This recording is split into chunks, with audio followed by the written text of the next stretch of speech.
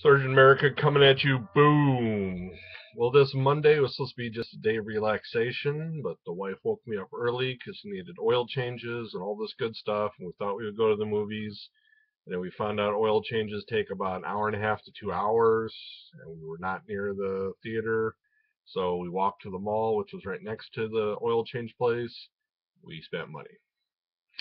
But good news is I got Mr. Reverse Flash here. I was very happy to pick him up. I really liked on the TV show of Flash, Mr. Harrison Wells. Also, then I also grabbed these little variant bag or Marvel Collector key rings. I just tossed them on my bag that I carry a lot of my books in, and I ended up getting Chubby Iron Man. Yeah.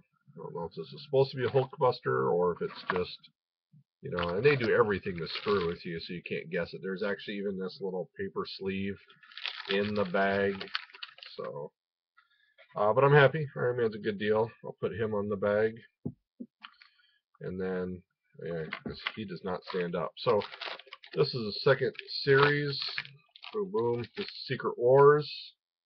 So, excited to find out who I get in this. And then this one, I get Mr. Miles Morales.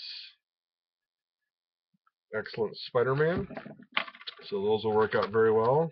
Once again, still it has a plastic sleeve in the bag. I mean, they really try and screw with you good on this one. So those are two that I was very happy with. Like I said, that was just hitting the mall. When I get to the mall, unfortunately, I get to the Hot Topic, and even there with my wife, even sporting a shirt that I bought at Hot Topic, wearing my Super Flash sneakers, you still get that impression, of old man, get out of here, because I'm like, that's cool. Is that typo negative? And they're like, buddy, that band hasn't been around in 20 years. So I have no idea who plays the music in there. I have no idea anything that's hip or cool anymore. But that's a place where I get all my comic stuff, my little knickknacks. So, catchphrase, ba boom.